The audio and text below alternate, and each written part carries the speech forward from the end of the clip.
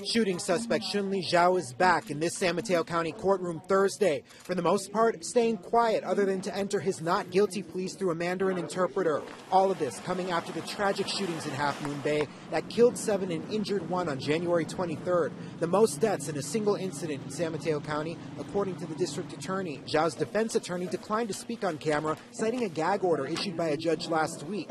That order keeping the defense, prosecution, Zhao, and the San Mateo County Sheriff's Office from making statements or opinions to the public. This order will tamper down on a lot of the media attention on the case, which ultimately will likely keep the case in San Mateo County, because if information continues to come out to the public that may not be admissible in the trial, you could see a change of venue motion filed here and move this case to another county in California. Though the gag order keeps everyone involved in the case from giving opinions to the press and public, they can talk about what happened in open court and give past and future court dates. San Mateo County District Attorney Steve Wagstaff telling us that in general, the not guilty plea is what's expected in a case like this. I have never heard anything but a plea of not guilty in a murder case. It's how the system keeps flowing through. Wagstaff also saying that there's a lot of work for both sides to do leading up to the next court date. The defense still is going through police reports, as well as we are awaiting for a variety of reports.